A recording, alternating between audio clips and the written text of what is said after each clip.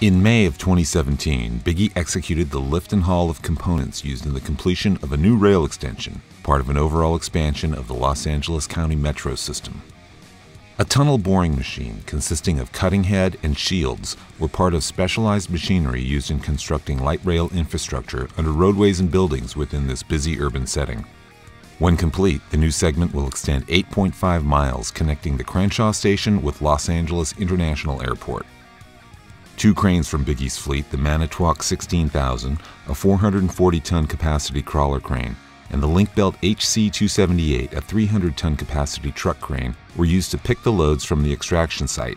The middle shield, cutter head, and front shield of the tunnel boring machine, at a combined weight of 335 tons, were lifted and set into upright positions. Transportation frames were attached, the components were rotated into their final transport orientation and set onto two of Bigge's 8 Line Goldhofer trailers for transport. Bigge services also included the transportation of 30 loads from the Crenshaw job site to the laydown yard in Rancho Cucamonga.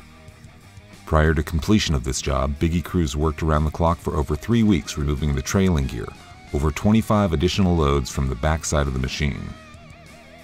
The challenging nature of the lift and the demands of an aggressive schedule worked seamlessly into Bigge's expertise as we were able to offer an all-in-one solution for equipment and management.